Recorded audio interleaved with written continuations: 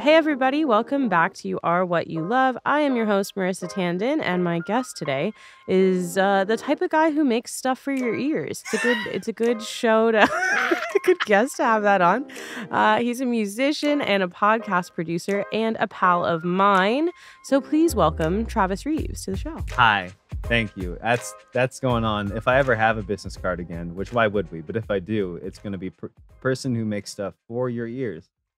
Yeah, why not, Yeah. right? I think that's it's the truth, technically speaking. Yeah, and I'll go to like a jewelry convention and just like be the person that's like, why did you? This isn't.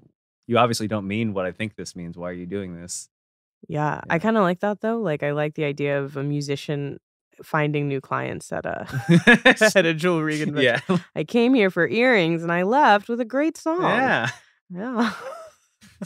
Oh man.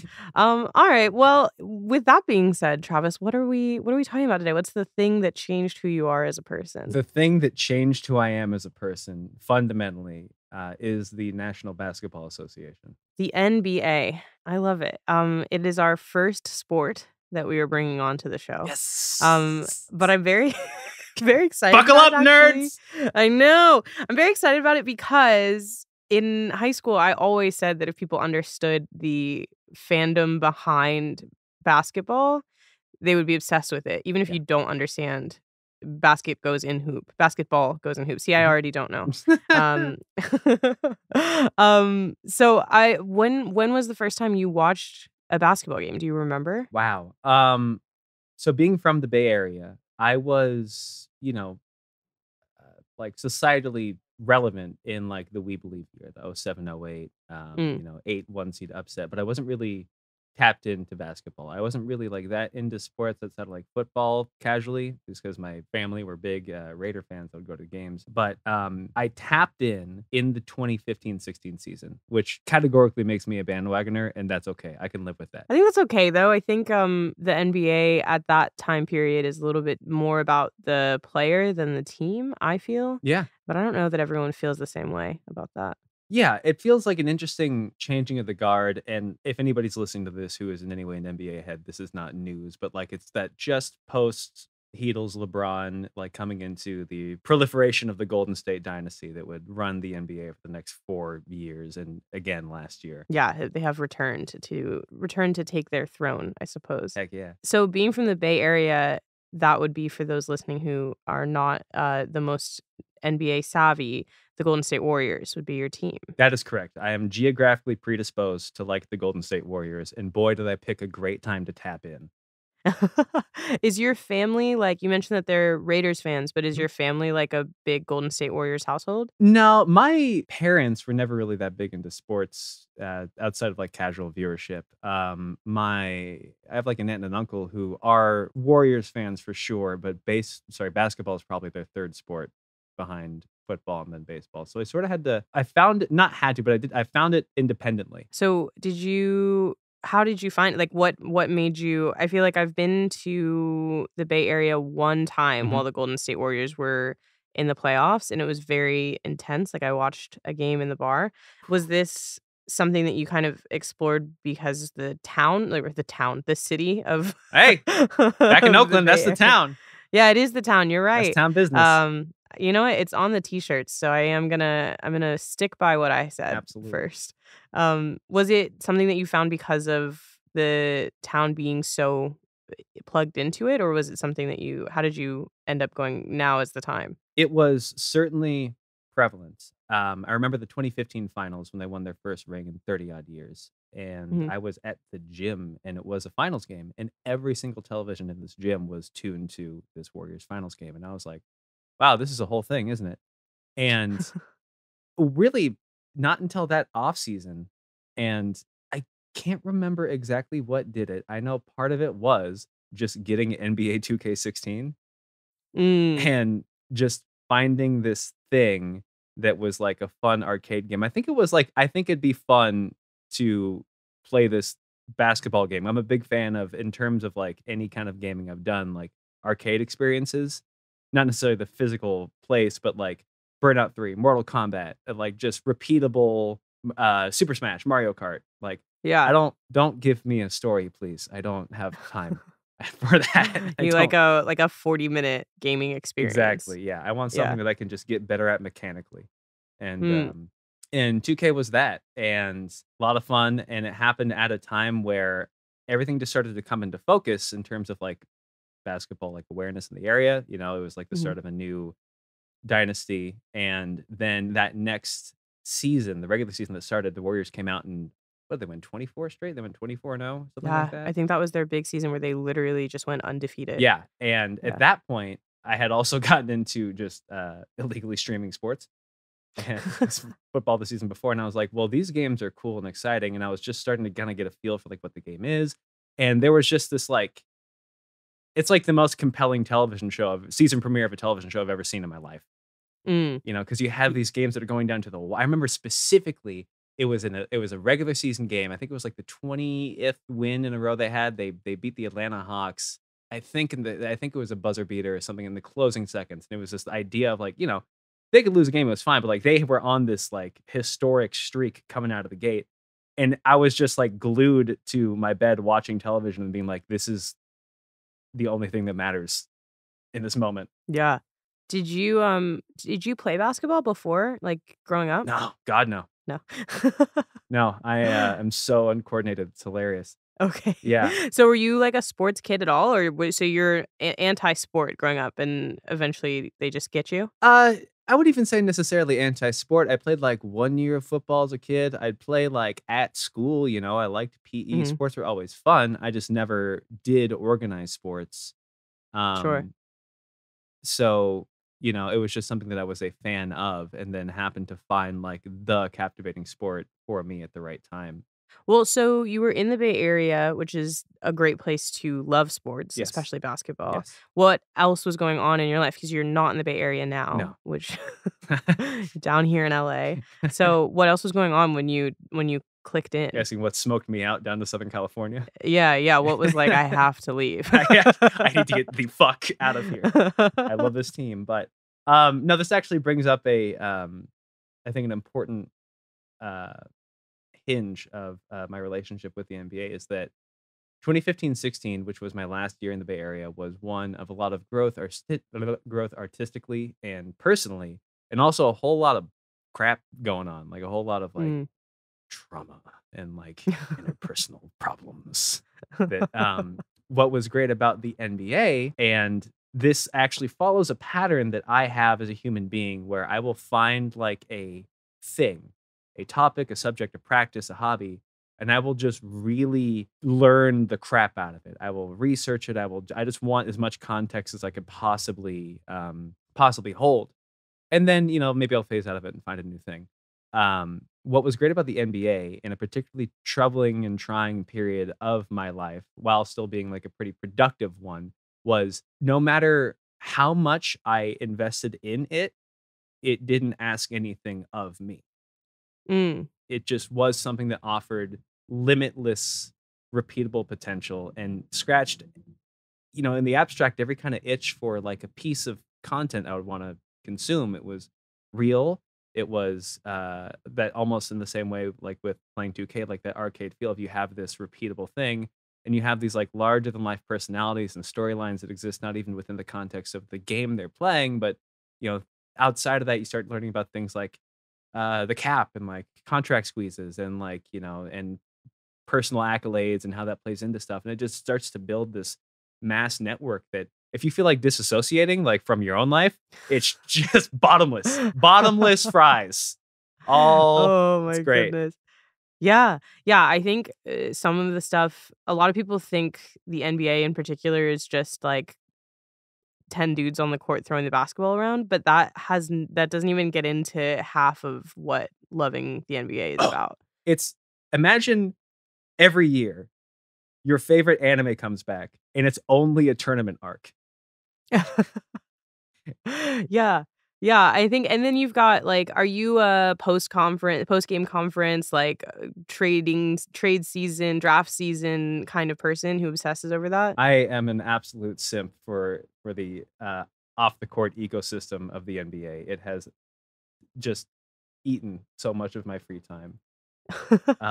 Yeah, no, that's I think is half the fun, and that's where it almost becomes like this extended universe where if you really want to understand all the threads that make the game itself so compelling, Mhm. it behooves one to learn and get to know about these people as people and like all their business dealings. Like, how else would you be able to fully comprehend the drama of Russell Westbrook's agent after like 15 years of like a rock solid partnership being like, this guy doesn't know how to chill. So I'm not going Yeah, to be his agent anymore because he won't come off the bench. And you know what? Fine.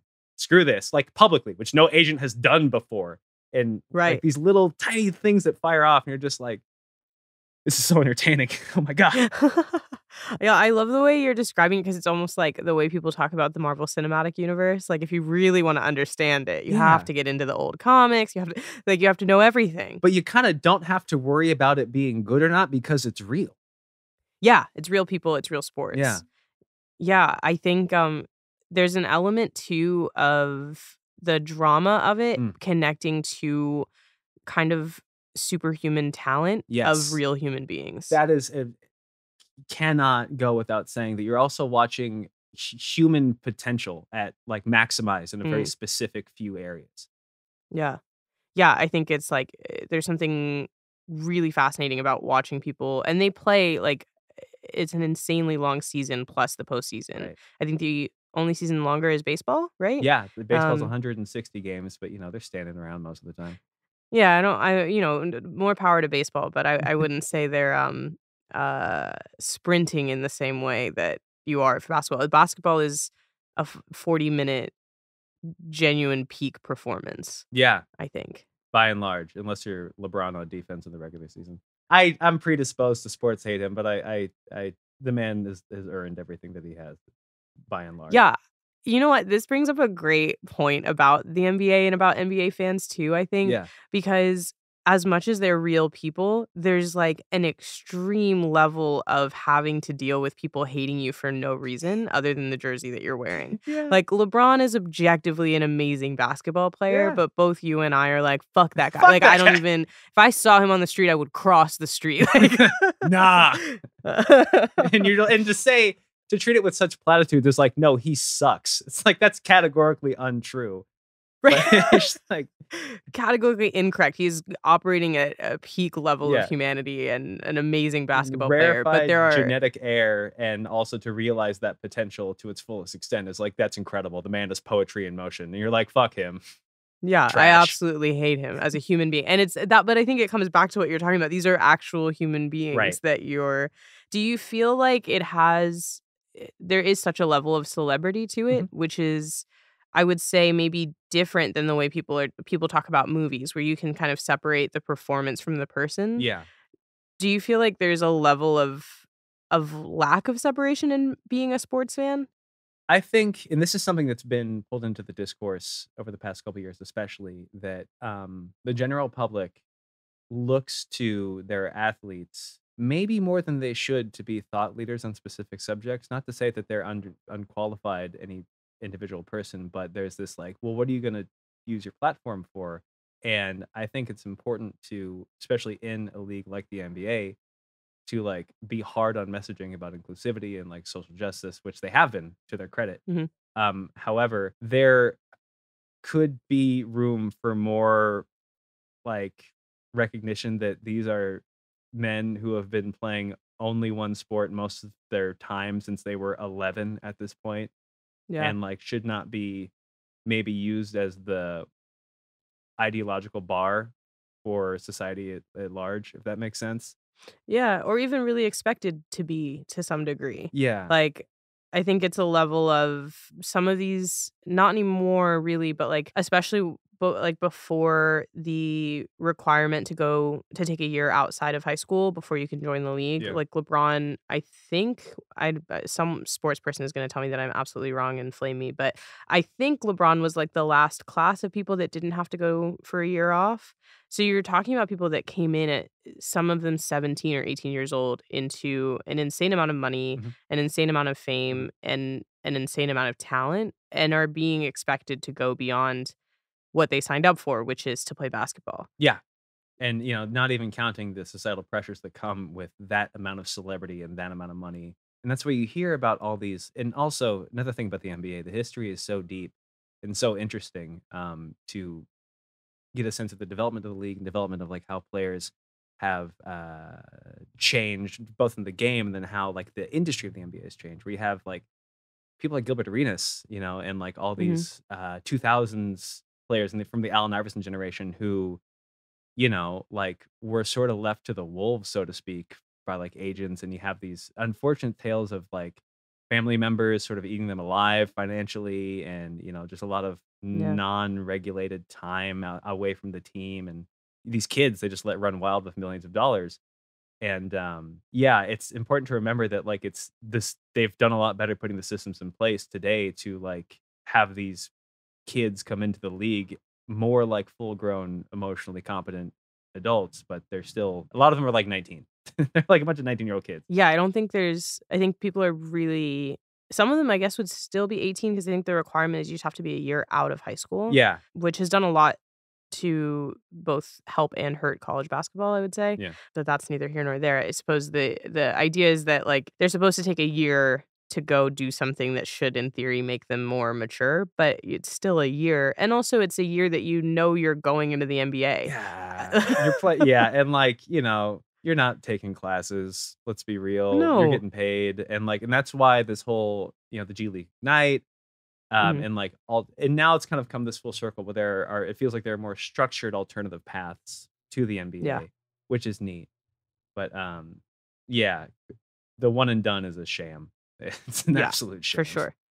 Yeah, it's, a mess, but I do think, like, it is attempting maybe to deal with what we're talking about, which is that intense pressure at such a young age, but, it's still only a year, Yeah, so yeah. So to try to put a pin on your actual question, it's that I'm always happy to be pleasantly surprised by the emotional intelligence of players in this league and officials and coaches and everybody. But if they fall short of what my ideal is, I'm not really gonna hold it against them that much Mm, unless it's like something unless it's Kyrie. yeah, Yeah. so that's a little Yeah. different, you know? Well, I also think you either by luck of it being the location that you were in, or maybe this is part of what brought you in. I think the team that is your team has a level of really great personas off the court. Yeah. I think it's almost watching that team is almost like watching the original to bring it back to that idea of like the Avengers, Yeah. that first phase 1 group Whew. of actors Ah, that knew exactly what they were doing. Like I feel the same way about if we run through the core team, you've got, Draymond, you've got Steph, you've got Clay, and then back and forth, you've got Kevin Durant. yeah. That was a minute for me to get there somehow. Maybe I was still having trauma from him leaving. Ah. Like, who is that guy? There's a But and then on top of that, 7-foot you've got tall blank spot in my memory. I don't know him. I Yeah. don't know I him, don't and I know that don't man. wanna know him. What is that, a Um scarecrow? I don't know what you're talking about. But yeah, but you've got these amazing, amazing guys that I always find myself wanting to call them the boys. Like they're grown men. But there's something really wonderful about them and they have a great way of speaking on and off court. And I'm just curious how if any of that kind of drew you in. Cause I would say unless you disagree, I don't know that they've been disappointing people. No, no, the most you can really get on him for, I think, is Draymond for being loud and a hypocrite and Clay for being pouty. But, like if that's the worst, then all right, I'll take that. Sure. But yeah, I think a lot of that stems from a really functional front office and coaching staff. Steve Kerr as the ideological leader of anything is something I'm for. Like he's a really, really good guy who I think has a great perspective on how the sport fits into life, both in the way that it can enhance a life and how it can also, it doesn't matter. Like there's things outside of basketball that matter more. And you see that in the way that he speaks to like last year and throughout his tenure as a coach and beyond that, like he's been an outspoken advocate against gun violence, Mhm. largely, stemming from the fact that his father was killed by gun violence in a foreign country. There's a great story, by the way, about him while playing at Arizona State back in, I think, the late 80s when this happened. Um, Came under some taunting from the other team around that, and it was a real unfortunate situation. And as much as there are things outside of basketball, what does Steve Kerr do? he played that night and smoked him. Just absolutely ran him up and down the court. And it's like, that's great. And you have somebody who, in just my little Steve Kerr, like, love moment here, who has been through every version of an NBA career, as not necessarily the lead role, but as somebody who's been able to see it all happen, from being on the second three-peat Bulls, famously the one to stand up to Michael Jordan in practice and get punched in the face for it from Michael Jordan. Being on the Popovich Spurs in the into the early 2000s as like a end of the bench veteran, and being an assistant, being a GM, being a color commentator, and then back as a head coach. It's just cool to have somebody with that perspective who also was in a situation with the right kind of GM for the right time, a former agent who was big on player relationships, the right kind of owner who, forward thinking, willing to take a chance on the organization and taking, big swings from a team building perspective and an ideological perspective. And then, you get down to the people that we know most, the talent. Steph, a one of one generational superstar, and high NBA pedigree. His father played, his brother plays, athletic family, who seem to really have like a good sense of who they are, and seem like really great people. Klay, my heart, my soul, my favorite boy, my special little man. And then, like you said, Draymond, like emotional engine, and then that whole cast. I'm just listing the names of players that are good now, but like, yeah, it's easy to root for. I also get how it's super easy to hate on, like a little too perfect, a little too convenient, a little like almost not rich kid syndrome, but like, yeah, when everything like works, of course you're gonna have a good time. But Sure. as a new fan, incredibly easy to buy into. Yeah, but I also think you brought up a really good point with Steve Kerr, which is that it's not an accident that these guys ended up together, and that it's not this like luck of the draw. They're all so good, and of course everything's working out for them. It really is like a person who went through an insane career and really got the chance. Like, I'm really glad you mentioned his tenure with Michael Jordan, Yeah. because I think a lot of people didn't know about that until The Last Dance came out. That was really when a lot of people were like, "Oh my god, Steve Kerr played basketball?" Like, some people genuinely didn't know. Yeah. He was pretty great too. Yeah, he was pretty good at it. Yeah. And you get to watch, I think The Last Dance is obviously slated to make Michael Jordan look like the hero and to be the great person that or great player, and perhaps doesn't talk about certain things like that. Michael Jordan's a dick, man, and that's okay. He is, but he's a great player. He's an incredible player, and I think it comes back to that same thing of whether you can acknowledge that these are real people and what it takes to operate at a peak level, and then to recognize that there are certain people who are surrounded by the best, and the best can't even touch them, and what that would do to someone's mental state. Like, Yeah. and I think Michael Jordan is always a great example of like what greatness does to a person, and whether like how you respond to it. Yeah. Like, they have all of those stories of him playing and being so much better than everyone in the league that they would make him play with one team for the first half of the scrimmage and then play against his own scorer for the second half by switching teams, because simply that was the only way for him to get better. Yeah. So I do wonder, like, I think Steve Kerr is a cool example of watching or being around someone that's at that level of greatness, and then learning how to then manage people that come up in the same league of that same amount of talent. Yeah, a real and it's a specific style. He is a person, and he tries very Mm, much to present as a human being, and builds his foundation, of his team ideology. Like, we are all as equal as we can be, in yeah. this. And you see that in the play style. And if you ever want to see basketball at its offensive peak, watch highlights from the first Kevin Durant season, and just the way 4, arguably 5 top 20 players in the league playing like an egalitarian, everybody pitches in and everybody gets their moment style of basketball. It's dumbfounding. Yeah, I think something that is worth mentioning about this team as well is that, like, It's a Warriors episode now. I'm so sorry. yeah, I know. It's no, I think it's, but I think with the Warriors, like, something that's so interesting is that when you look at other teams that have these massive players Mhm. and huge egos, Mhm. like LeBron's a great example of that. Like, there is drama that follows that, and it's rare that you even hear a whispering of rumors of drama from the Warriors in terms of players against players. Yeah.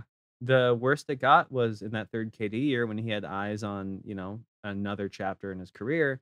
There was that blowout that him and Draymond had because Draymond's a hothead down here at the Mhm. Staples Center in Los Angeles. And you're like, okay, this is wrong and bad. And even still in the fallout of all that, like it changed the course of the team. It changed the foundation of the league itself. Finally, the Warriors were dead.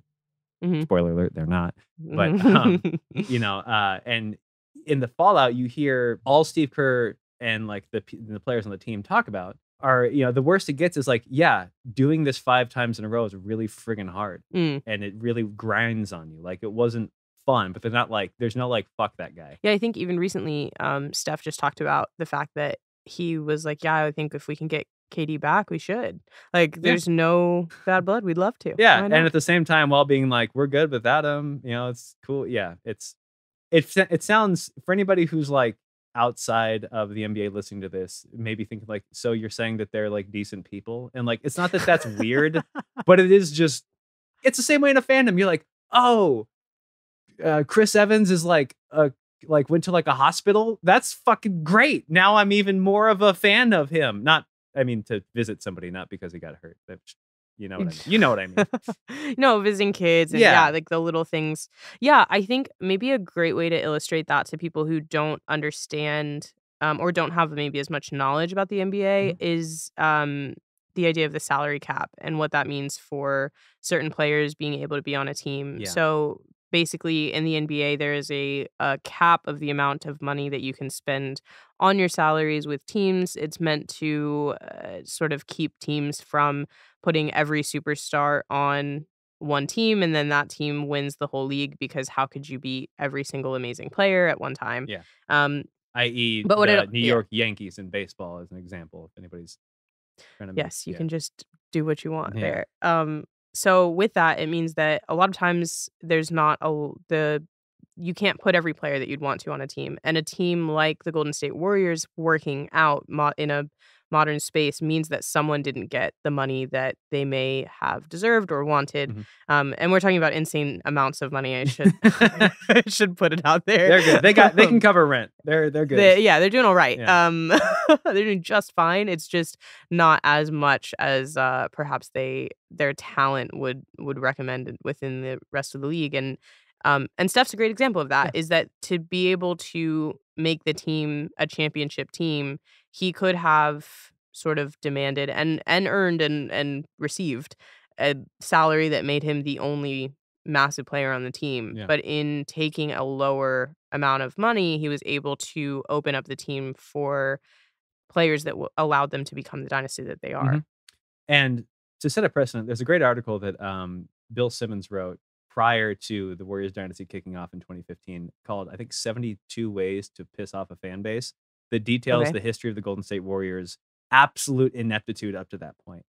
And Mhm. to have it pivot so hard from decades of floundering and disappointment to unprecedented success.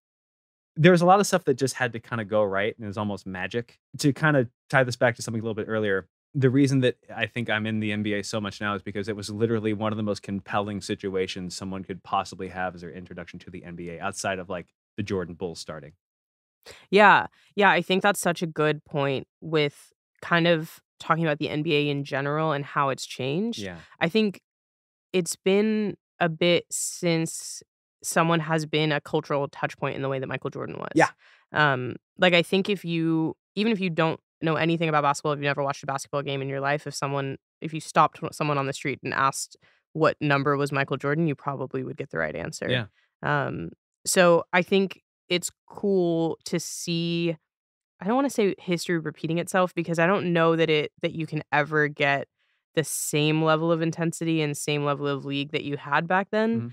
Mhm. Um, but I do think the Warriors at that time were probably the closest we've gotten to it being that well known. Yeah, and I think particularly as a team, because obviously the Mhm. counter argument, not that it's even a counter argument, but someone would say, well, what about LeBron? It's like, yes, as a singular individual, as a almost Christ-like representative of the NBA. But yeah, in terms of like a not that it's better or worse, but a more holistic, like team-based experience, that Sure. 15 to 18 Warriors team, though supercharged with the addition of KD, 15 to Mhm. 19, is it's that much. And now that I'm fully in it, the summer of 2015-16, the 73-9 season, the 3-1 comeback in the Western Conference Finals, and then the 3-1 loss. For anybody who doesn't know, NBA playoffs are played in series. So, like a baseball, there's 7-game series for each round. So you have to win 4 of 7 in order to advance. And I was in a community production of American Idiot in El Cerrito. Bad show. Not even a show, really. No plot to that show. Anyways, and I was in probably the most nonsense I've been in my entire life from like a theater drama perspective. I'm not entirely proud of it. But it was like a really like tumultuous, traumatic period of my life for reasons that shouldn't have existed, but it was. And I cannot tell you how compelling it was to have these moments like Game 6 Klay against the Thunder. Yeah. And even prior to that in the regular season, like I remember doing like laundry and being like, yeah, I'll just throw on the Warriors Thunder game, like, in January. And that's the overtime game where Andre Iguodala hits 2 of the clutchest free throws in the history of NBA regular seasons. And then Steph hits the shot. They have a timeout. They decide not to take it. Curry from way downtown, and then the double bang. And I'm sitting there like with my underwear in my hand, being like, mouth agape. And then like 3 weeks earlier, there's the Klay against the Pacers 60 points on 9 dribbles game. And just like in real life, you get these Avengers Assemble moments. Yeah. And it just endears the shit out of you to these people. Because you can see greatness any night of the week. Yeah, I think so. The regular season of basketball is something that people a lot of times don't watch. Yeah. Like a lot of people tune in for the playoffs, which of course is like the peak performance of peak players and athletes in America, and it's amazing. But a lot of people neglect the regular season, which has all of these amazing moments of getting to watch that level of what you're talking about and that excitement. Yeah. I remember in the highs and the lows. There was in that same season, the Warriors had won every single home game because they were on their way to a historical 73-9 win record in the regular season, and the Celtics beat them. And I remember sitting at home on the edge of my fucking seat. And unlike a lot of narrative content, they lost. And it's like, oh, this sucks. And I remember, the day that awful production of American Idiot closed and it was put behind me and I was just this emotionally drained wreck.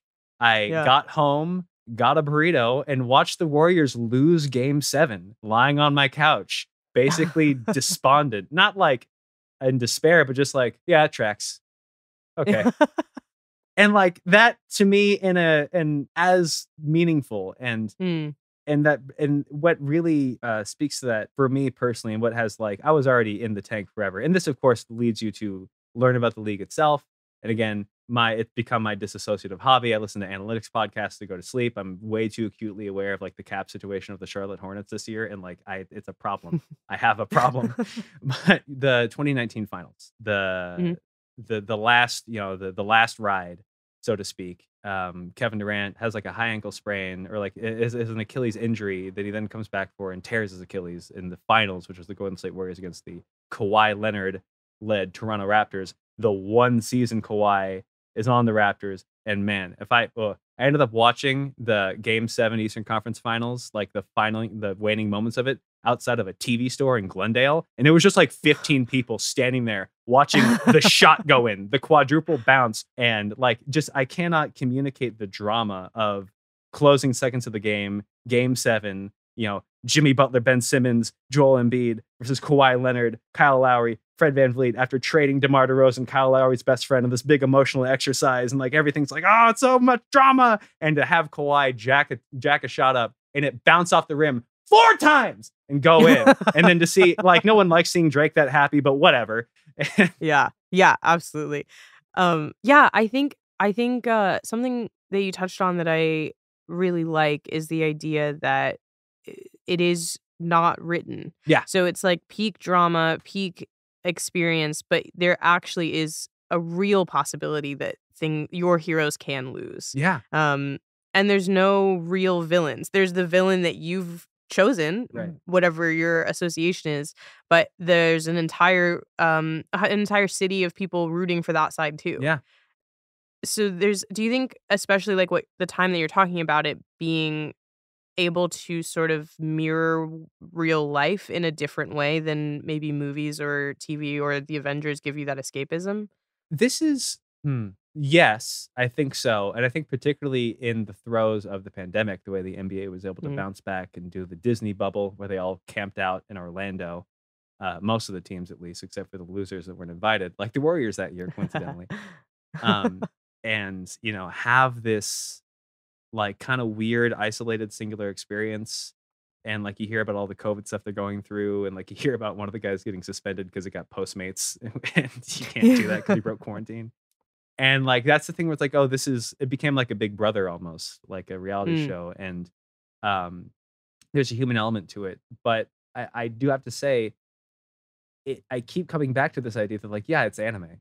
Like, mhm, that to me is that, like, to pull a more culturally, relevant anime recently, like the My Hero Academia tournament arc from, like, season 2, mhm. where it's like, you like these are characters you like, you are fans of all of them, but they gotta Yeah, fight each other, and you're gonna have a stake in it, and then it's over, and it's like, "I'm really upset that I lost, but I don't hate you," or whatever, right. and it's this, that is their job, is to do that.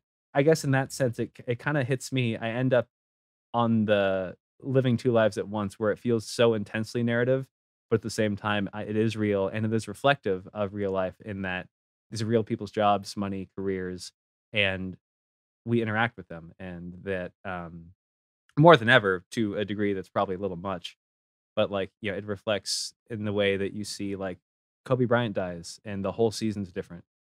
Mhm, And things are just different now because of that in the NBA.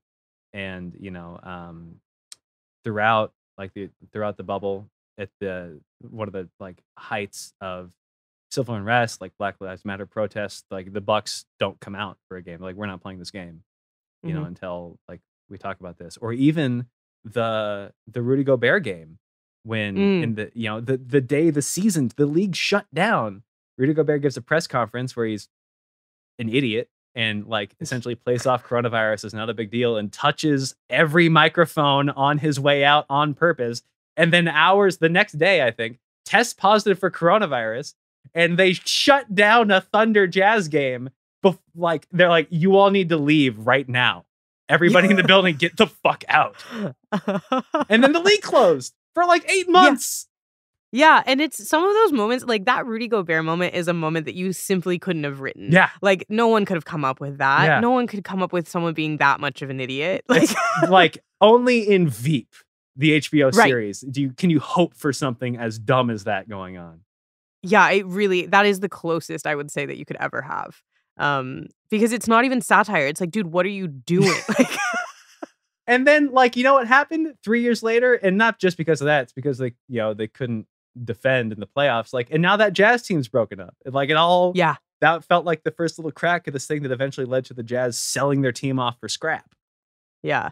Yeah. I think something that's pretty cool about it is like, as we talk about this, I think there's so much to explore and be a fan of, Yeah, and there is an extreme element of fandom that I think maybe people don't necessarily connect that it's fandom because objectively there's not as many of people that you would necessarily think of as fandom people sure. that are fans of basketball. But it is like to be able to talk to people about it and realize like, nope, everybody experiences something in the same way that people talk about Tumblr or fan fiction or that level. And also, not to spoil it, but there's fan fiction written about these people. Like, there is shipping in there's a dark hole you can go down in the internet of Woo! this. There's a lot going on. But from that, I mean, it's a less traditional way that you would think about fandom, but an extreme fandom experience, I would say. Well, to touch on that idea of fan fiction, in I think a roundabout way, And also, actually, to talk about fandom, when you think about the quintessential idea of a sports crowd, people faces painted, like screaming, like what is fandom if not this? In fact, this Right. may be the loudest public fandom sports that exists before, Mhm. especially before the advent of conventions. But conventions don't have a season. Well, they kind of have a season, but like Comic Con isn't every Sunday for 17 weeks. Right. But in fan fiction, the NBA, I think in particular, invites so much speculation on what ifs. Kevin Durant. Mhm. What if the Warriors win in 16? Does Kevin Durant not go there? What happens? Does he go Mhm. to the Celtics? Does he go to the Wizards? Like there is fan fiction written about the NBA and its discourse. I think half of the NBA media is predicated on prediction or theoretical physics of like, what if this had happened instead of that? Yeah. And that is where you can get into some really compelling stuff because it's just the amazing thing about it is it's real like people. Well, I think it brings up things like, like fantasy leagues Yeah. and even to circle back to something that really got you into basketball, the 2K game. If you play a season, you can trade players that don't get traded. You can make Yeah. your own super team. And you can sort of operate within the same constraints that the league operates in. So it makes you feel like, if everyone would just listen to me, we could win every title that we've ever needed. Yeah. Monday morning quarterbacking, which, ends up similar to like, the writers of this season did this if they had only followed this plot line instead. Right, if they'd only asked me, I could have really helped. Right. Yeah, I think the same stuff that you're talking about is the same stuff people talk about when it comes to fandom of television or movies or books, which is a level of disassociation, a level of obsession, and large back catalog to go through and sort of understand the lore of. And I really like the idea of the what ifs because there are so many different what ifs that you could talk about that even just in this kind of 40 minutes that we've been talking, you can look at the different dominoes that had to fall to make the league what it is today. So if Steve Kerr never plays with the Bulls, Yeah. does Steve Kerr become the Steve Kerr that can manage these levels of egos? And do the Golden State Warriors become the Golden State Warriors? Does Steph instead become a solo kind of LeBron or Michael Jordan-esque figure? Um, there's so many different, like we've already, there we go. Now we have a new fan fiction for the Steve NBA. Kerr almost coached the Knicks. He was this Yeah. close to coaching the Knicks, and Steph wanted to be drafted by the Knicks, not for that reason. Steph did not want to go to the Warriors when he was drafted. He was like, "This kind of sucks, but okay." You We'll know? take it. Um, yeah, and the draft is another pretty human element of the league, I would say, Yeah. that people aren't necessarily super aware of, which is that even if you're the best player in the world, you could end up on a team that you don't want to be Yeah. on. Or even if you do, it's a bad situation, and Yeah. then you have squandered like Andrew Wiggins, standout Mm, player for the Warriors last year. Prior to that, seen largely as a bust of a first overall pick because of mhm. his time in Minnesota, a historically, until very recently, dysfunctional organization. Yeah. And that can really mess with players' development. And that's not even considering things like health factors. Like Isaiah Thomas plays his heart out for the Celtics, messes up his hip. They ship him off for Kyrie next year, and that's the last time he's relevant in the league. Yeah. And like that sucks. Yeah. But it's like our favorite characters and stories. These are compelling characters that you want to see what happens to them and how they develop and grow. And you get to see everything has a series finale. Everything gets a series finale.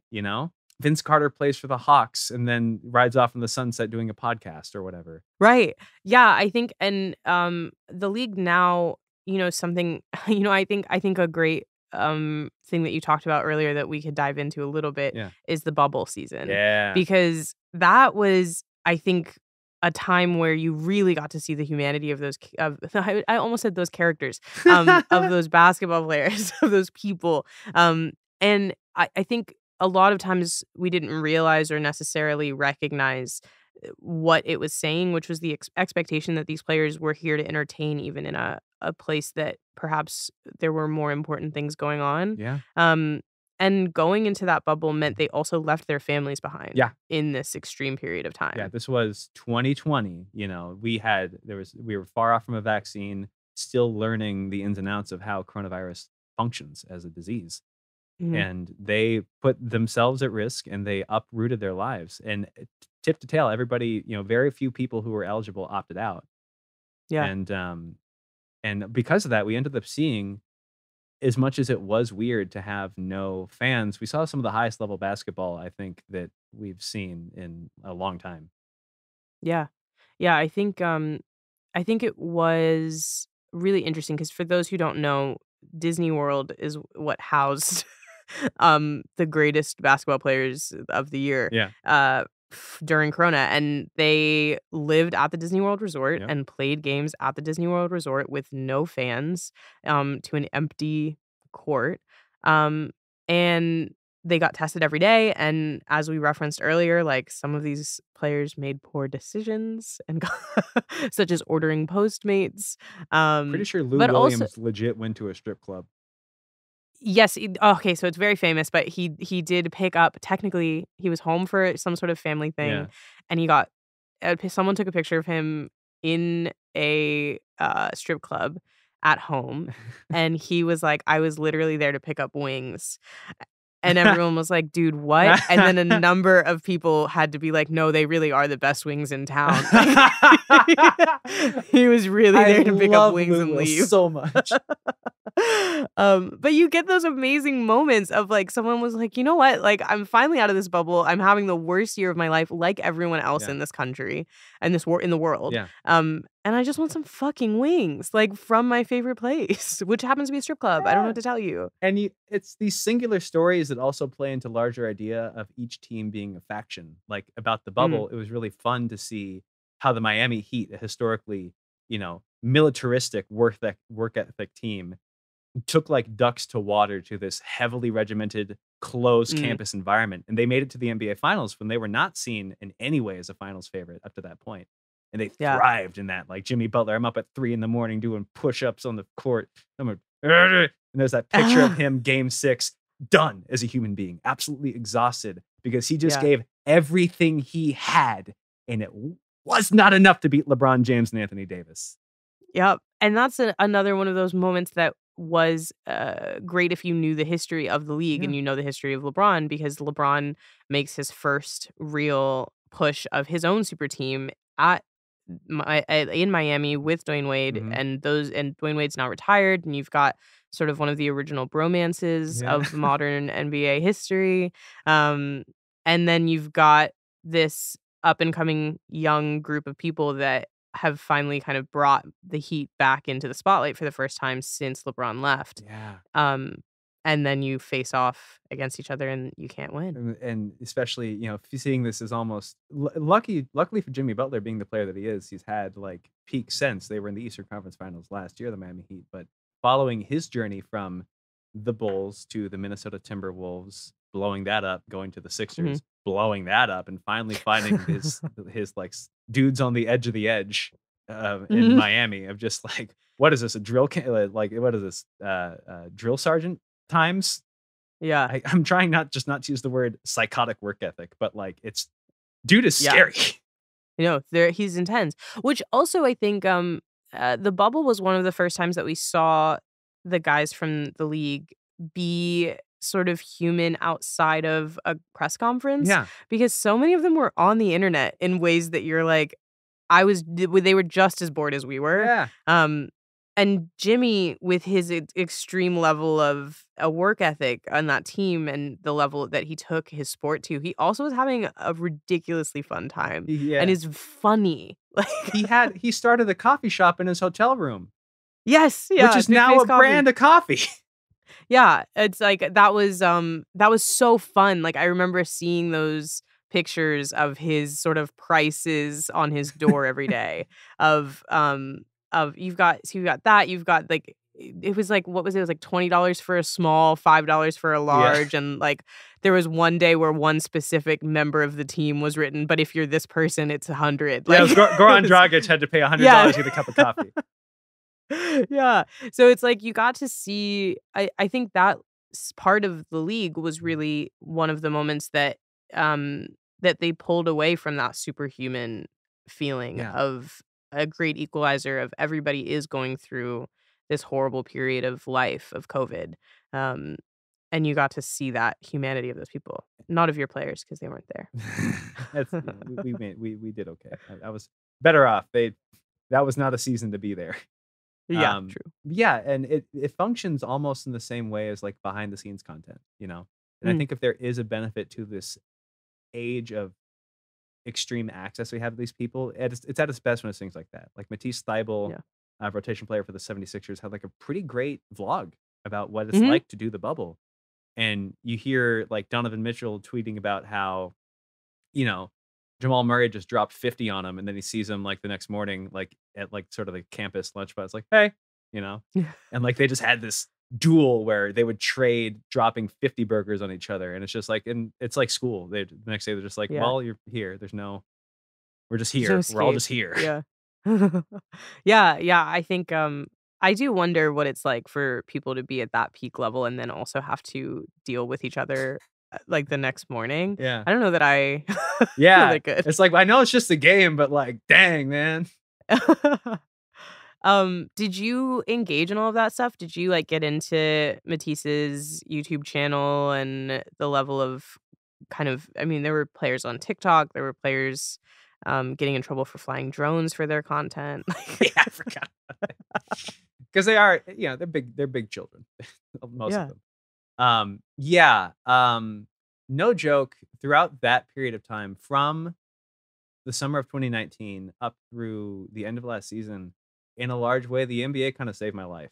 Game 6 of the NBA Finals in 2019, Raptors versus Warriors. Warriors are down 3-2, trying to force a game 7, to take it back to, I think Toronto. Yeah, and it looks like it's working. They have this like old Warriors magic that pops off, you know, like we dig deep and find one more push. And then Klay Thompson goes up for a contested layup and tears his ACL. Mm, And I mean, kudos to that dude. Came back out, shot his free throws because he didn't know what the prognosis was yet. And up to that point, he was, and it still is, my favorite basketball player.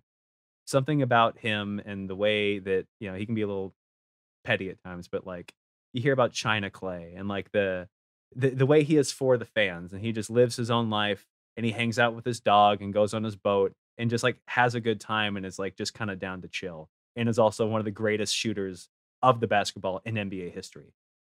Hard to root against that guy. yeah. You know, you're just like, his Q rating is pretty much like the high, you know, and like the stories of like he signs a kid's toaster because he's like, all right, sure, whatever. Then they go on a 24-game win streak or some shit, like, or Yeah. 14-game win streak, and just stuff like that. You know, you're like, this guy's great. I love him. And to see him go down was rough, you know, as somebody who's a big fan of him. 3 weeks later, I get in a car accident on my way to interview at a music school that fundamentally changes my life. It kicked off what I know now was a nervous system disorder that ended up making it impossible for me to play instruments, do any kind of load bearing exercise, or generally have normal function of my hands and arms without extreme prolonged pain for 3 years. Mhm. Uh, I thought at many points my life was, if not over, severely different. I was considering how I would keep going, having to redesign my life from the ground up in terms of what I wanted for my career, or even just how to function in general. And throughout those really dark times, considering it was also COVID, like Yeah. I remember in like December 2020 making like a running list of like the top 8 reasons that I like, that like are the people that, like what am I? What am I as a person? You know, like what are the Mhm. things that make me feel like me?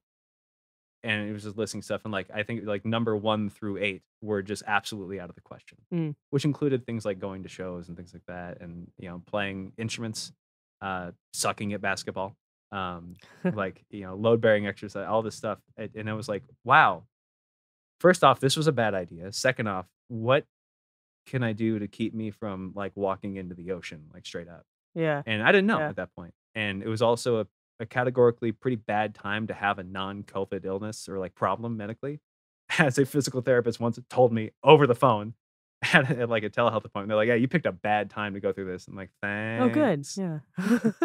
Um, and one of the things that kept me going was just the NBA, because it started again, and there was all this stuff to lean into and to learn about, and just to disassociate. I keep using that word because it was important to me, and I'd used it before. It's like, yeah, it's a trauma response, it's avoidance, but sometimes you got to do what you got to do to get by, and to invest brain power into learning about the league and the way the bubble functioned and investing in these players' lives. And like I Mhm. said, I could give as much of myself as I wanted to these players and this league and these things, and they didn't ask for a single thing from me, which is something that I, have come to value in like hobbies and skills and interests, because that's, and that's just, this isn't therapy. That's for later.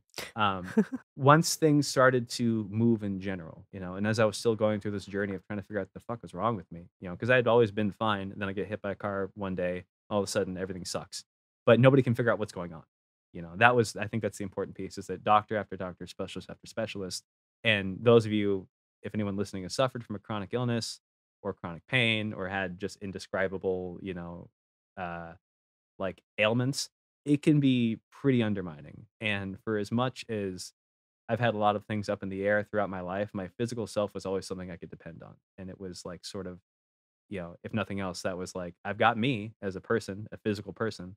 And to have that buckle was debasing on a human level. Klay Thompson's recovery, first from his ACL, and then unfortunately, right before the 2020 draft in the pickup game, he blows out his Achilles on the left side.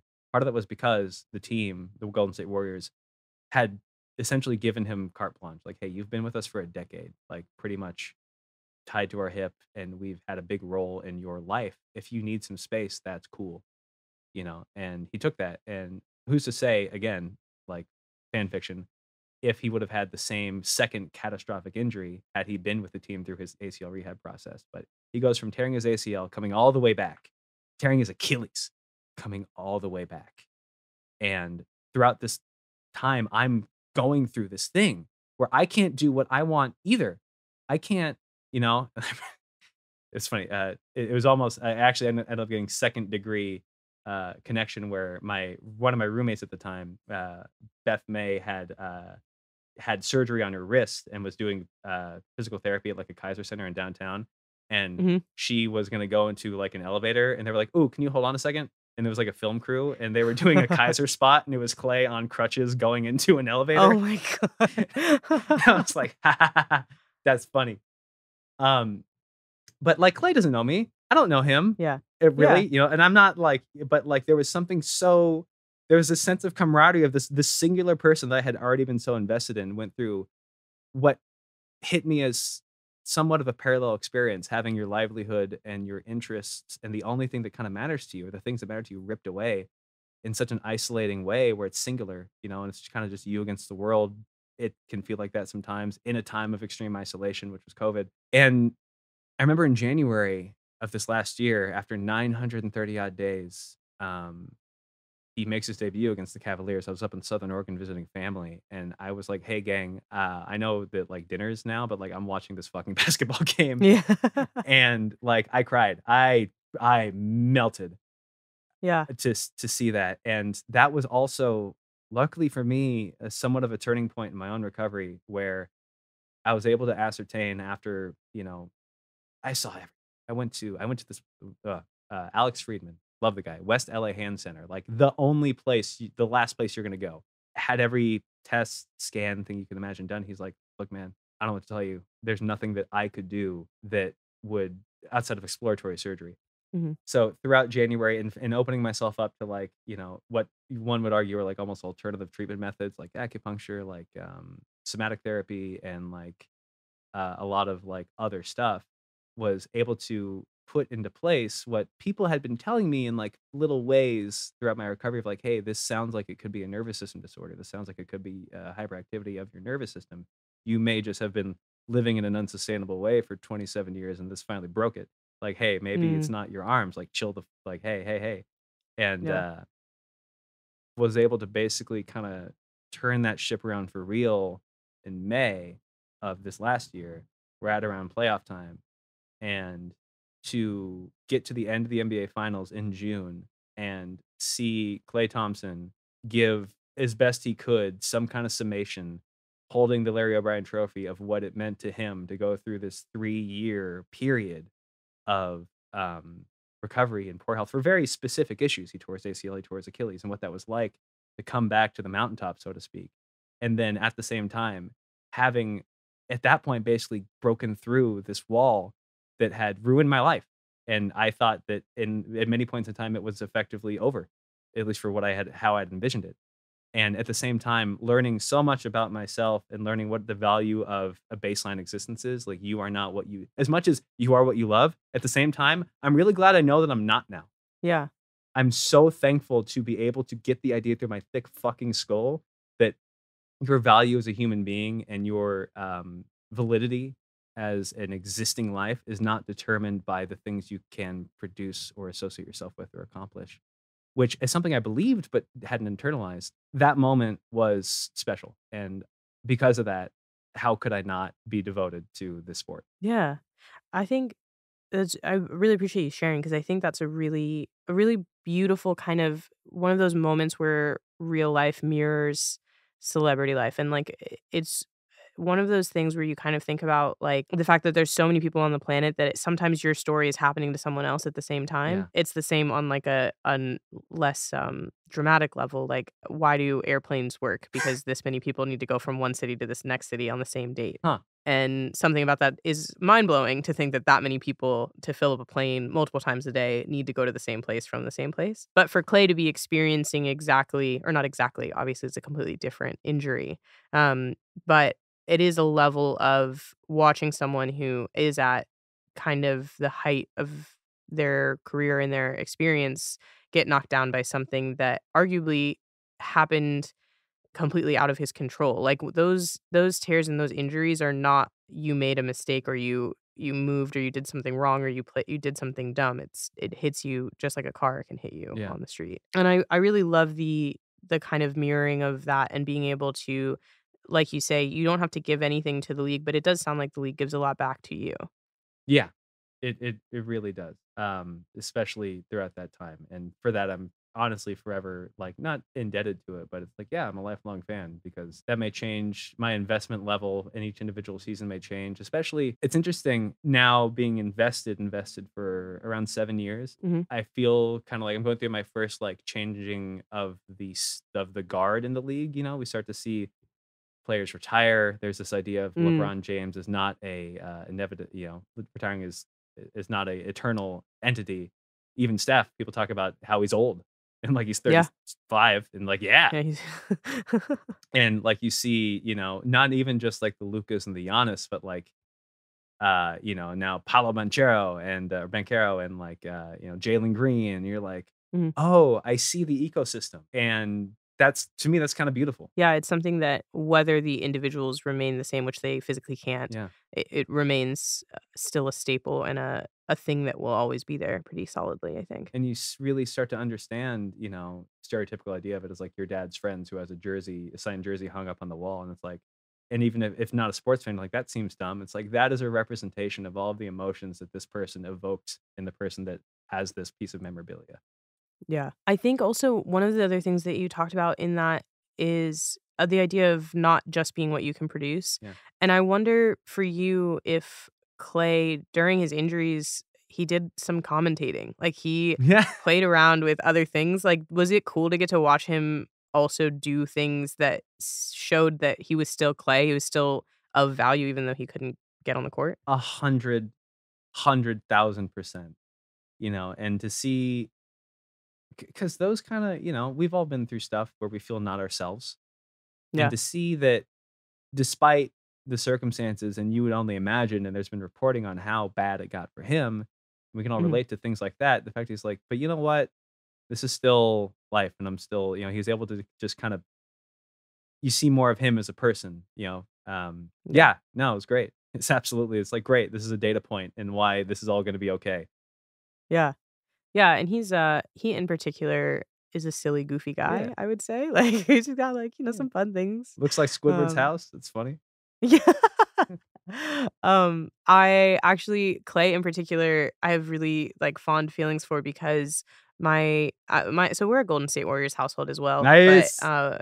we've moved from team to team, I would say. Mhm, So we were Golden State fans pre-KD, mhm. but arguably you could still call it bandwagoning I would say. 15 on, and if we're being honest in the court of NBA law, it's bandwagoning, and that's okay. Yeah, but it's also like, how could you not want to be a fan of that team? That's the thing I feel is like when you watch that team play, even pre KD,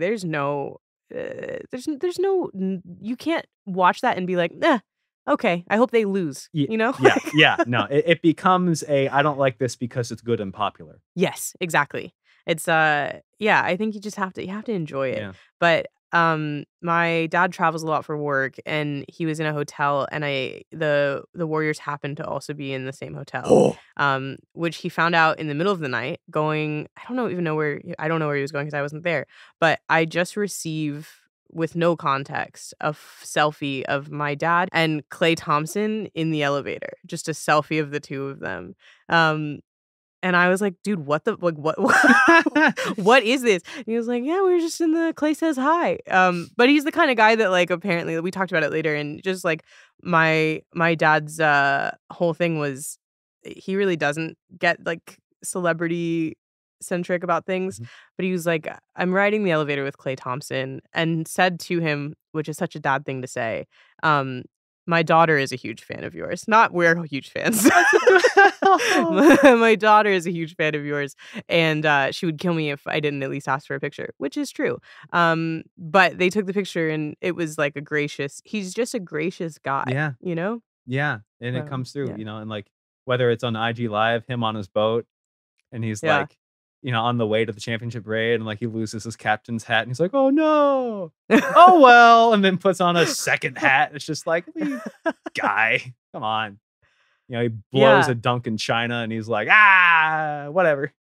YOLO. Yeah, he's just got. I think also that whole team, like him and Steph. Yeah. And Draymond to a degree as well. They're all just having fun. Like there's an extreme seriousness about the game, but it's also wonderful to watch them and to listen to them talk after, because there's a joy in that game that you hope for from someone who's getting paid millions of dollars to play a playground game. Yeah. Yeah, and it can feel, you see a championship parade and they're all up there taking turns at the podium speaking, and it can feel a little like, okay, maybe we're all a little too like into this as a collective, as these guys that play basketball hold court over like a couple 100,000 people or something. But at the same time, like, it's characters. We love stories. Yeah. And they did it. They came through, in their case specifically, like they came through what felt like insurmountable odds, and they fucking won again. Mm-hmm. And the people that won on their team are these compelling individuals that you want to hear from, because you're like, ooh, how are they going to react to this or that? It's like great TV. It's great TV. Yeah. Yeah. Yeah. And I think not to bring it back to my favorite player, Michael Jordan, Please. but I do think like there's a level of the players that become iconic are the ones that recognize it is a team sport. So even when you look back at Michael Jordan and you look at him as this massive, prolific being who won every game all by himself, that's never what he said. Mhm. Like in terms of precedent, still not what he says when he talks about it. He's openly acknowledged that there were multiple seasons where he didn't have the team that he needed. Yeah. And regardless of how well he played, they still lost, because you can't play one person against five. I'm reading Phil Jackson's 11 Rings right now, which is a pretty solid book so far. And he talks about those early Bulls seasons that he coached, in like the 91 season, and like kind of his journey up to that point. And Phil Jackson's like an old hippie, basically. And he gets into these ideas of like communicating to the team that they need to become a stage 5 tribe. And if that's not the most anime shit I've heard of in my entire life, first of all, but it's this idea of like an individual versus like an individual versus an individual versus like a group versus a group versus like a group just acting for the sake of each other as opposed to against somebody. And talks about how with Michael Jordan there was a conversation over a couple of years to get this idea across to him, like, hey, this is going to work a whole fucking lot better if we get these other guys involved. And then Michael Jordan also then agreeing, communicating, but can they fucking play? Right. And it's a story, but it really happened. Yeah, it is. It's like when you look at it, it's like, yeah, okay, fine, I'll pass the ball, but what good is passing the ball if they can't shoot it? Yeah. And I thought it was I love it, and I did love watching The Last Dance, which obviously is cut to a certain perspective. Sure. But I do think like watching it and listening to him talk about how Scottie Pippen and Dennis Rodman, there's not a Bulls without all three of them. Yeah. There's not that dynasty without all three of them. Yeah, and you see that, you know, to bring the focus back to the Warriors, because this is after all Warriors podcast now. It's that same idea. Steph, Klay, and Draymond, not, you know, in their different ways, because three of them are each drastically different from one. They're all shorter than MJ, Scotty, and Rodman. But you know, I feel like Rodman is kind of the Klay, as much as you could say he's the Draymond, but like he kind of does the singular things. Like Klay just shoots the shit out of the ball and guards perimeter guys, at least he used to. Mm-hmm. And then Draymond is that Scotty of like kind of the engine of a lot of this offense. And like it doesn't, like Steph has some of the greatest on-off metrics, which is to say that when he's on the court, the team is better than when he is off the court of any player in history. But like Steph doesn't work as well without Draymond, and Draymond certainly doesn't fucking work without Steph. Right. Yeah, I think that team really is like they give you this. Every piece of them is necessary, and I think one of the best examples of that is when Draymond got suspended. Yeah. It was a disaster. Yeah. 2016 NBA Finals, Draymond Green punches LeBron James in the nuts, and the league says, "That's enough, damn it." that right there is specifically enough. Allegedly. I'm still heated over that. Yeah, I think to compare it to like the last dynasty that we talked about, back then there wasn't social media. Mm-hmm. There wasn't as much of an extreme. There was an extreme like media response around the Bulls and around what they were doing and around Michael Jordan, and an extreme amount of pressure. And I'll never say that there wasn't, but I think there's a different kind of pressure now where you're watching these players who are extremely good, and there is less speculation and more ability to find the truth of if they have a fight in the locker room, like someone can be standing outside live streaming it and recording it. Remember the Rockets Thunder? Was it Rockets Clippers tunnel fight? Yeah. Chris Paul. Oh my god. Whew. Subterfuge. But espionage. I wonder how much of that leads to your ability to really get into it. Like, if you want to talk about history, you've got to go and read one of the 17 biographies written by Sam Smith about Michael Jordan, or read Phil Jackson's book, or watch The Last Dance. It's all very editable and curatable, and they can tell you exactly what you want to know, and so you only remember these big highlights. Yeah. But now your ability to kind of, do you think that extreme level of connection and being able to deal with like Twitter and Instagram and TikTok and these YouTube channels and everything is what gives you the ability to deeply disassociate into this? Yes, especially in the nature that you can pick and choose the kind of content you're giving your brain over to. Like, I have become really big on like salary cap and like how teams are built, and you know, how players are going to factor into like the team's roster for that year. And to answer your question, yes, absolutely. And I think what helps it from becoming overwhelming is you can kind of pick your poison of, do you like the drama? Do you like the theory? Do you like the absolute just drudgery of salary cap? Yeah. I have no point. Well, I think it's been cool to talk about really like the level of how much there is. That's such a great, really, as you go through that, like losing your point in the fact that there's just too many different ways to get into basketball. Yeah, you can just Google highlight like best 100 shot ever, and like that's entertaining too, whatever, you know. Yeah. Or like, hey, I want to know how and why Vince Carter in the 2000 Olympics dunked over this French dude so hard that the New York Knicks pulled his contract offer and he never played professional basketball again. Yeah. There's so many like deep dive facts, and you could also honestly, like, I would say the TNT after or halftime show with Shaq and Charles Barkley. You could watch that by itself. Like, you don't need to know what's happening. It's one of my favorite shows on television. Inside the NBA is incredible, and that's a whole other angle to it. It's like if, you know, in a show that reboots like the Power Rangers or a reality show like Survivor, they would do what they do sometimes in the way they have a post show with like former cast members or whatever. These retired players are still alive, and now more than ever they're a presence in the media. JJ Redick podcast, he was the first one to get Ben Simmons to talk about why he wouldn't dunk that shit. You know, and it's like, that's great. Yeah. Yeah, and you've just got like legends. It is interesting how you can watch these legends go from legends, so like playing basketball and to then be commentating and talking to the young guys. And there was a stretch of time where Draymond was on Inside the NBA, and that was really cool to Yeah. watch. Those two generations of people. And we're getting further and further into the media and the game being one and the same, and the fact that Draymond Green, while being an active player in the NBA, has a media deal with Turner. Mhm. Like, he has a contract, and he's a Yeah. commentator or whatever, personality for them. Yeah, which is I don't want to be wrong, but I do think that's the first time it's been an active player doing both, Yeah. which is really cool to watch. And if you were gonna watch someone do it, I would watch Draymond do it. So throw Without that a out doubt. there. I feel the wrap up tone of this, and I agree. But I also need to know, because I've just run my mouth for an hour and a half. What's your NBA moment? What was your I've been NBA pilled moment, if you have one? Mine is Space Jam. No shit. Yeah. Yeah, when I was a kid, I was obsessed with Space Jam, to the point that you know how they make those, like, that kid furniture? Yes. Where you can, like okay, so I had a Space Jam couch that was, like, child-sized, I think I was, like, 3, and I used to sit on it and watch Space Jam over and over and over again. It's so tight.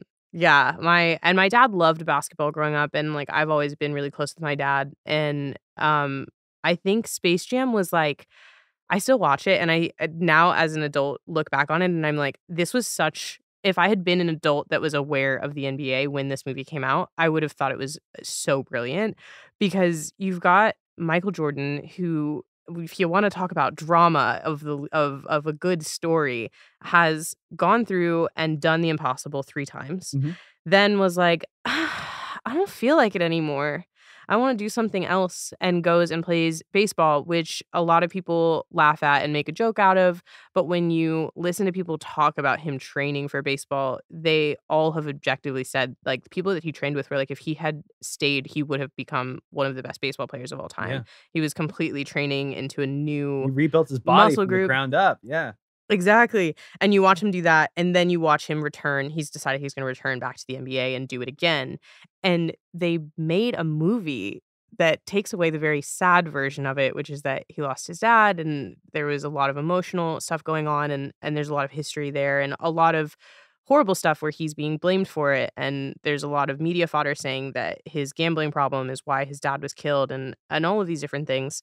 And it's just a gruesome, horrible media thing. And instead, they're like, actually, Michael was sucked into the Looney Tunes universe, played a superhero game with the Monstars, and realized that he really did love basketball. You know He's what? going back. Wow. That's an Um, insane pivot from, like, a PR perspective. yeah. No, it's brilliant. And also, then you look and you watch, like, what was actually going on. And he was not only training to play he was playing basketball on set. They Yeah. built him a basketball court in which he could train to go back to the NBA and remain himself and the insane player that he was, and then was filming all day. The evil Um, genius that he is. Yes, and then you also have, I mean, the genius and the cool factor, like, I don't know how many people our age are necessarily connected to Charles Barkley, but I love Charles Barkley, and part of that is because he was in Space Jam. I was just about to say, I think maybe my favorite part of the story, which is altogether great, but the fact that there was a 3-year-old that was that acutely aware of Charles Barkley. Yes, I'm obsessed with him. I watch all of his appearances on Shark Tank. I love Charles Barkley. I didn't know. I gotta look those up. Oh my Yeah, god. this is he does some great appearances on Shark Tank. You want to really enjoy yourself? Him and Mark Cuban have a great time. I'm very, very thrilled about it. Yeah, I think also part of that is why I love the drama of the NBA Yeah. because that even at the time not be processing what it was this intense level of story and ridiculousness. Yeah. But it's just as heightened as the real NBA is. I feel the same way watching games now. And I was a big LeBron fan when I understood the NBA because we were living in Florida at the time. So we were watching Miami Heat games, and my dad grew up in LA, so he grew up as a massive Lakers fan. And then the Shaq and Kobe stuff went down, and therefore we were not allowed to be a Lakers house anymore. Interesting. We left with Shaq.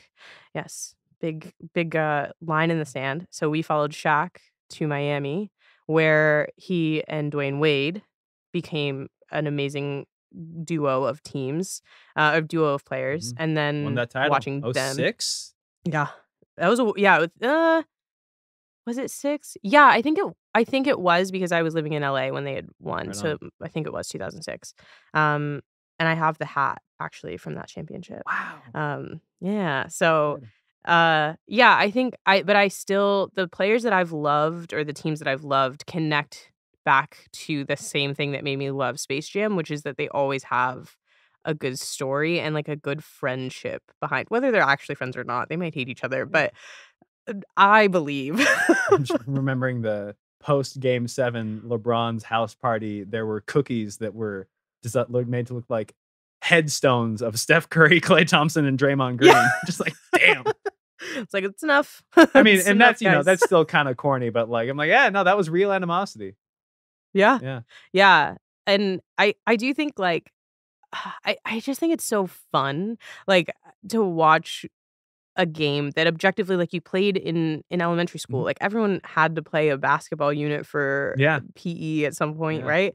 But then watching people play it to such a degree that, like, it doesn't matter if I'm with a group of people, I'm at the game, or I'm at home watching on my laptop. Like, I spent so many games in my college dorm by myself screaming at the top of my lungs Ah, watching it on my laptop. There's just, like, a level of excitement when it comes well, through. and because the way that you win at this game is inherently anticipation because the ball Mhm. goes up and you hope it goes in, Yeah. you know? Yeah, and it's nonstop, and, like, a lot of sports are not that way. Football, baseball, like, there's a lot of waiting before something exciting happens. Yep. Basketball is nonstop tension Until the last for 2 minutes, and then 40 it's like an minutes. absolute drag. Yeah, then it's over. It's well, sometimes you get a great game. Yeah, yeah, absolutely. No, no, true, true, true, true. And they're getting rid of the take foul this year. We're gonna see how that goes. Do you have a moment? Do you have the NBA moment that's like, fuck, that's it. God, So I used to go to Sparks games with my grandfather, tight. and, I was in the Staples Center when the first woman dunked in an NBA game, Holy and that shit. was fucking amazing. People do not give the WNBA enough attention, and it can be just as fucking exciting, and it Yeah, was amazing. I am absolutely Um, part of that problem, and I intend to change that this year if I can. So help me God. no, it was this moment where, like, the entire arena was like, "Holy shit, did that just happen?"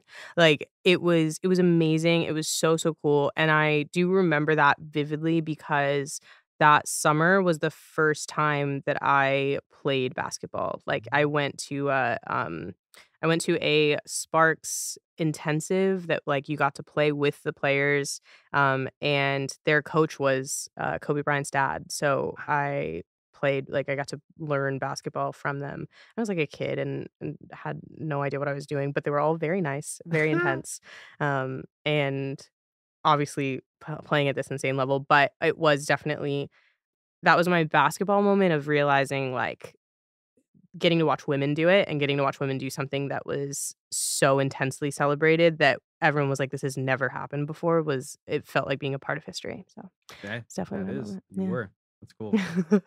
Okay, so I think I am gonna ask you our final Great. question, which is if you had never gotten into the NBA Mhm. or the Golden State Warriors at all, what would be different about you as a person? Hmm. I wouldn't be as annoying to my roommates probably because I wouldn't be using the TV Mhm. so much from the months of October to June. What would be different about me as a person? I think, I would have been able to fill this void with something else, but I Mhm. think I would have missed out on, as somebody who is like yourself, historically more of an artist than an athlete, especially, much less so athlete me from like an organized standpoint. I would have missed out on, I think, what is the joy of like professional sports and what they can do to bring people together. And that it's like a really outsized, way to present like a multi-billion dollar industry that has as many dark sides as it has bright spots. But yeah, what would I be doing instead? Just still, I don't know, just like I would be listening to more music than NBA pods, I guess. I think Yeah. something would have found its way in there, but I'm really glad it was the NBA that did. Yeah. Yeah. Yeah, I think when you pitched the episode topic, you called it the Steph-isode, but I think it's more apt to call it the Klay-isode or the Klay The Thompson-sode. We'll figure this out. My Claytheist manifesto. There we go. I like All that. right. That works for me. Yeah.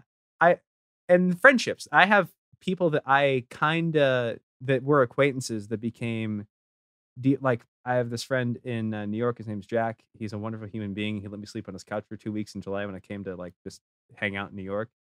Like we met through music, like Warped Tour stuff. He was a journalist at this website called absolutepunk.net when I was recording an album with like a mid-card Warped Tour band when I was doing that for like 6 months in 2011. And like we became acquaintances and like we're friends on Twitter-ish. And he's the world's only Clipper fan. So we just like, he tweeted something about the NBA and we just started talking and then became great friends. And then he gave me his extra ticket to Clippers Suns Western Conference Finals Games 3, like in the 100 section last year.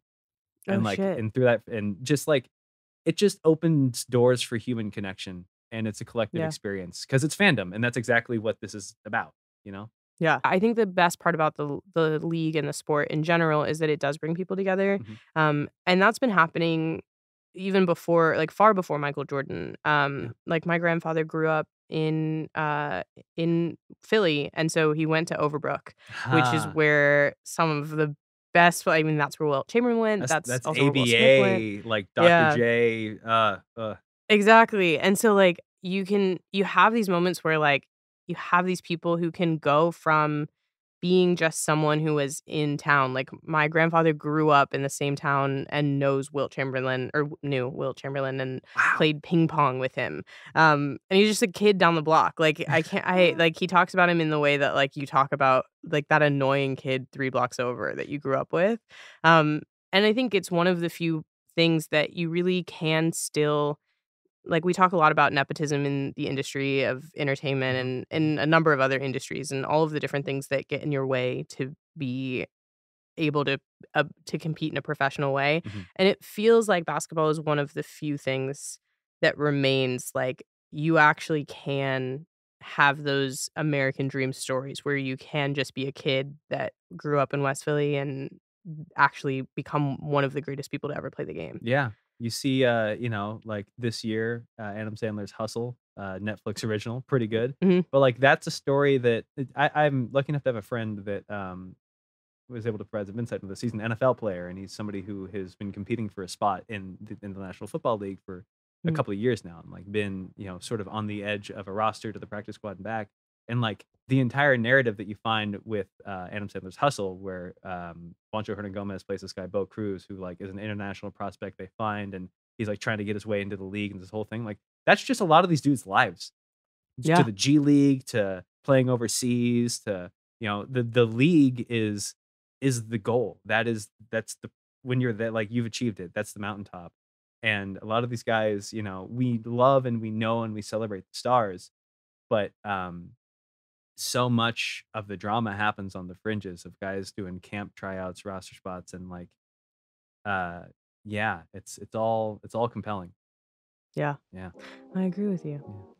Well, thank you so much, Travis. I had a lot of fun. I don't get to talk about the NBA as much as I would like to. So I had a lot of fun and I appreciate you joining in.